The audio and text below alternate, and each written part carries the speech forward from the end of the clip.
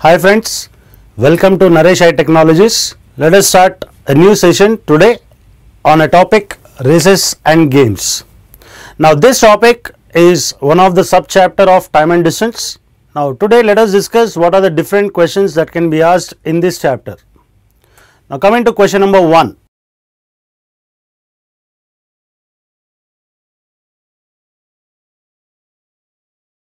In a 1000-meter race, A defeats B by 200 meters and B defeats C by 100 meters. In the same race, by how many meters will A defeat C? Now, here there should be a condition that A, B and C are running at constant speed. Now, what do you mean by running at constant speed? Now, the definition of running at constant speed, traveling equal distances at equal intervals of time. Now, when I say A, B and C are running at constant speed, it means that suppose if A started his race at 10 meters per second, the complete race he should be running at 10 meters per second. And if B started his race at 9 meters per second, the complete race he should be running at 9 meters per second. Now, this is the meaning of running at constant speed. Now, let us try to analyze the question given to us. In a 1000-meter race, A defeats B by 200 meters. When I say A defeats B, it means that A completed his race. Now, when I say A defeated B, I can only say A defeated B if A completed his race. Now, A defeats B by 200 meters. It means that if A runs 1000 meters, in the same time B runs 800 meters.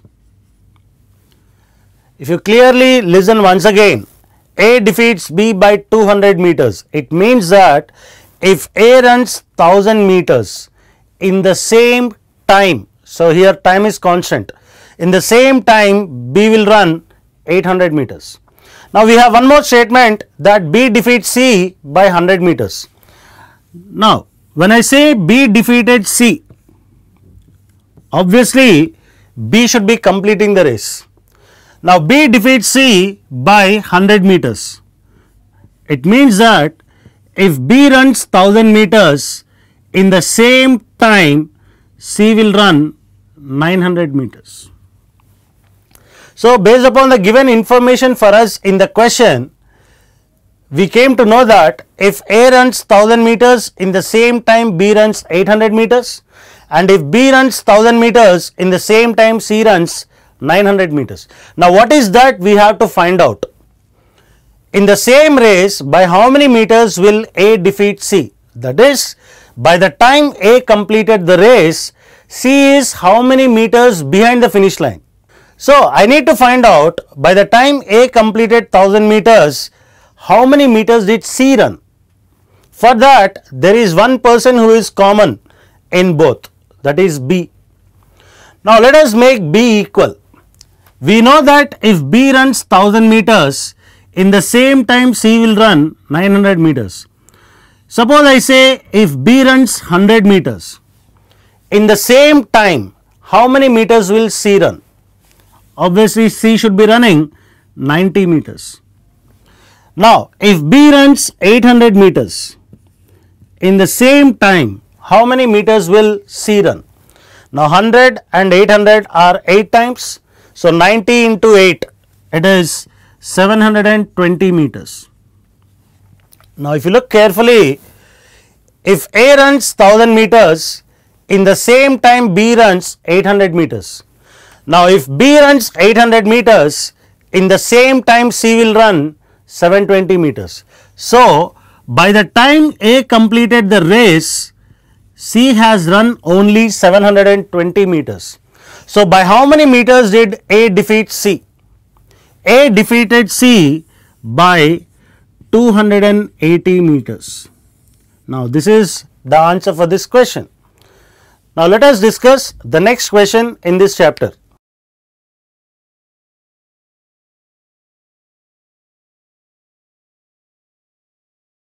A and B complete a 100-meter race in 12 seconds and 15 seconds respectively. by how many meters will A defeat B? Definitely here also we have to assume that A and B are running at constant speed. Now the solution for this problem. Now who is the person who took less time to complete the race? Obviously A. A completed this 100-meter race in 12 seconds, but B completed the same 100-meter race in 15 seconds. So definitely A defeated B. My question is, A defeated B by how many meters? Now we know that A is running 100 meters in 12 seconds and B is running the same 100 meters in 15 seconds. Now what is that we have to find out to tell the answer for this question is, by the time A completed the race, how many meters did B run? Now we know that A completed his race in 12 seconds. So we need to find out in the same 12 seconds how many meters did B run. Now from the given information we know that B is running 100 meters in 15 seconds. So how many meters will B run in 12 seconds? Now cross multiply 100 into 12 by 15. 3 5s, 3 4s, 5 20s. 20 into 4, 80 meters. So if you clearly see here, A is completing his race or 100 meters in 12 seconds, but in the same 12 seconds B is running only 80 meters. So A defeats B by 20 meters. Now this is the solution for this problem. Now let us go to the next problem in this chapter.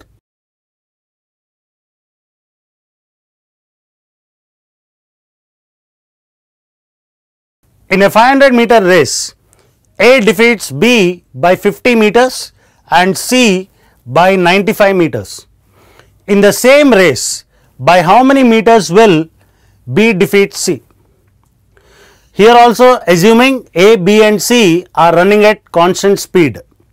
Now let us write down what is given in the question. In a 500-meter race, A defeats B. It means that A completed his race and the total length of the race is 500 meters. Now A defeats B by 50 meters. That is, by the time A completed the race, B is 50 meters behind the finish line. So by the time A has run 500 meters, in the same time B will run 450 meters and C will run 405 meters, because A defeated C by 95 meters. So by the time A completed the race, C should be 95 meters behind the finish line. That is, in the same time C will run 405 meters. So coming to the given information, if A runs 500 meters, in the same time B will run 450 meters and in the same time C will run 405 meters. Now what is asked in the question? In the same race, by how many meters will B defeat C? Now if B has to defeat C, definitely he has to complete his race. But here B has run only 450 meters. Now what is that we have to find out? We need to find out by the time B completes the race, that is, by the time B will run 500 meters, in the same time how many meters will C run? Now calculation part, 500 into 405 by 450, 0 and 0 you get cancelled, 45 nines, 9 into 50, 450. So by the time B completed his race, that is, by the time B has run 500 meters, in the same time C has run 450 meters. So B defeats C by 50 meters. Now let us discuss the next problem in this chapter.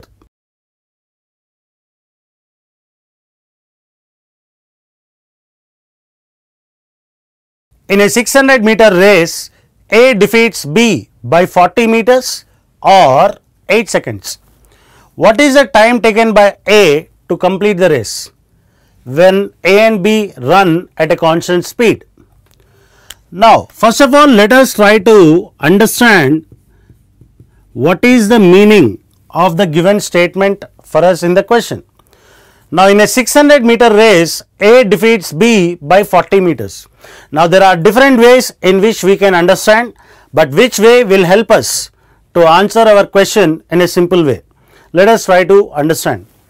In a 600-meter race, A defeats B by 40 meters. It means by the time A completes the race, B is 40 meters behind the finish line, or I can say if A runs 600 meters, in the same time B will run 560 meters. Now, this is one way in which we can understand this statement. Another way which will help us to answer our question in a simple way. When I say A defeats B by 40 meters, it means that after A completing the race, B has to run 40 meters to complete his race. Now, this is the best way to understand and to solve this question in a very simple way. A defeats B by 40 meters. Once again, after A completing the race, B has to run 40 meters to complete his race. And we have one more statement that A defeats B by 8 seconds. Now, how can we understand this? A defeats B by 8 seconds. After A completing the race, B takes 8 seconds to complete his race. So, if you analyze both these statements, we will come to a conclusion that after A completing the race, either B has to run 40 meters to complete his race, or he has to run for 8 seconds to complete his race. So, who is running 40 meters in 8 seconds? Obviously, B is the person who will run 40 meters in 8 seconds. So, what is the speed of B? So, speed of B should be equal to 40 by 8, which is 5 meters per second. Now, from this given information, I can find out what is the time taken by B to complete his race. Obviously, it should be 600 by 5, 120 seconds. Now, 120 seconds is the time taken by B to complete his race. Then, what is the time taken by A to complete his race? Time taken by A to complete his race. Now, in the given information, we know that A defeats B by 8 seconds. So, A should be taking 8 seconds less than B to complete his race. And we found out that time taken by B to complete his race is 120 seconds. So, time taken by A to complete his race should be 112 seconds. So, A will complete his race in 112 seconds. Now, let us discuss the next question in this chapter.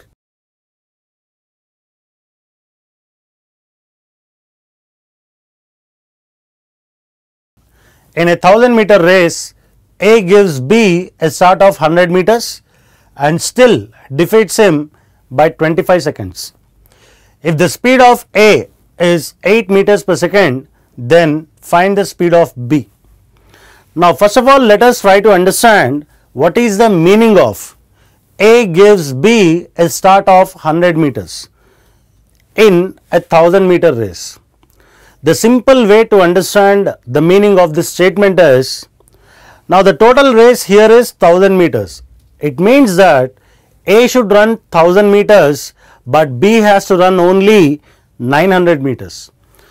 Now, from the given information, definitely I can find out what is the time taken by A to complete his race. Now, what is the time taken by A to complete his race? Now, time is distance by speed, and distance is 1000 meters, and the speed of A is 8 meters per second.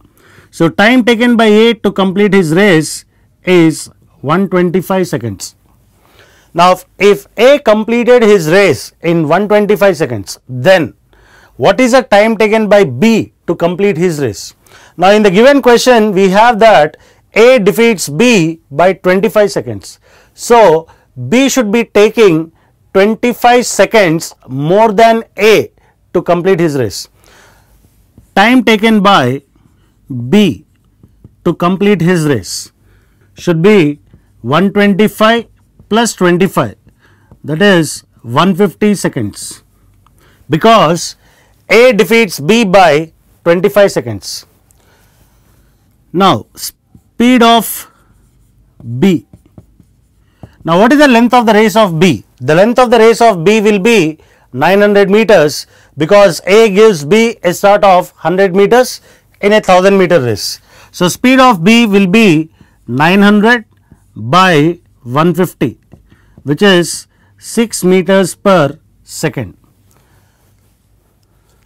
Thank you. For more videos, subscribe at www.youtube.com/NareshIT.